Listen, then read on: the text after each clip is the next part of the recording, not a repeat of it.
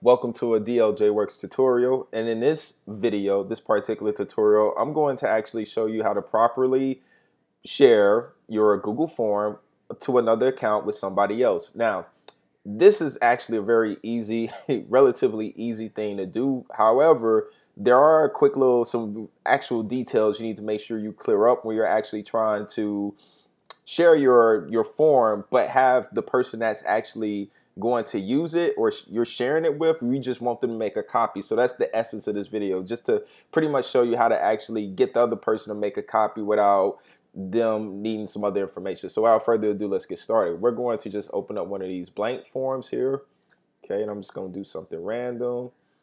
Okay, I'm going to name this my random form.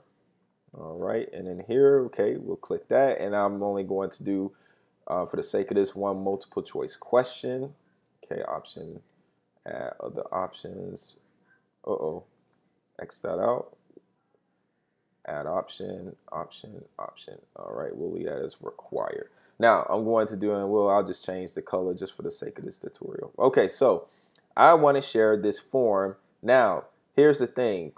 This is what we're going to go to. We're not going to go to send, because the person I want to share it with, when I want to share it with that other person, they want to be able to make a copy of it so they can edit on their own. So we're not sharing it and they're not doing it off of the original form off of my account. So what we're going to actually do is come down here to add collaborators.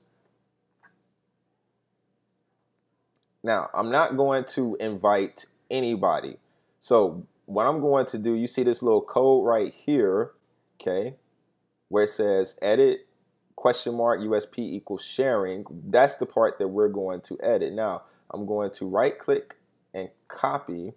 And this is also important. This is the other detail that I don't really see a lot of tutorials actually talking about, but you have to go here where it says change.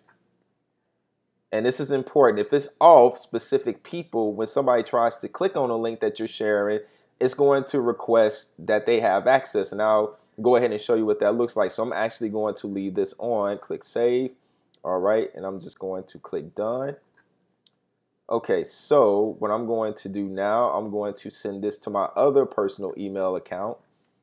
Okay, I'm gonna go to gmail.com. All right. Okay, I'm going to compose to DL. All right, and next is this right here, subject, my form shared. And I'm going to paste that code here, and I'm actually going to change this now where it says edit to copy.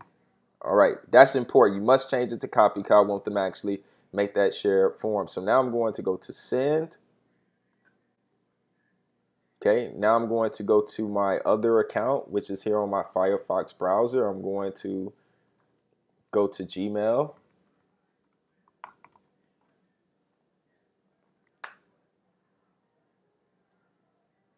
All right, from here, my form shared coming from my other account.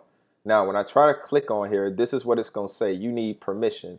Okay, we need permission. So we don't want it. We don't want it to say that when we share it with other people. We want them to simply be able to make copies without them needing permission. So I'm going to go ahead and just not request access. I'm going to actually close this out. Now I'm going to go back to my original account, go to forms, and I'm going to go back to add collaborators. And this time I'm going to change this to anyone with the link. So anyone with the link can automatically make copies. And as long as you share that editing part to copy, you should be fine. Next, you also don't want to say where it says public, anyone on the internet can find access, no sign in required. You could do that, I guess, but really we want to just go ahead and keep this as close to private as possible. So I'm going to go ahead and on anyone with the link, click save. All right, then click done. Remember, we don't have to add I'm not inviting anybody. We're just making this link accessible, easily accessible. So now I'm gonna go back to my other account. All right, now I'm going to click on this, and now it says copy document, and I'm going to make a copy, and voila. And if I go back to my forms, and it is right there, and I have a copy of it made. So that's pretty much it. That's how you easily share a link on Google Forms so somebody else can easily copy it without having to grant or request access or permissions. If you like this video, thumb it up. If there's something that I did not quite clearly explain, please let me know in the comments section. You can email me privately, whatever the case may be.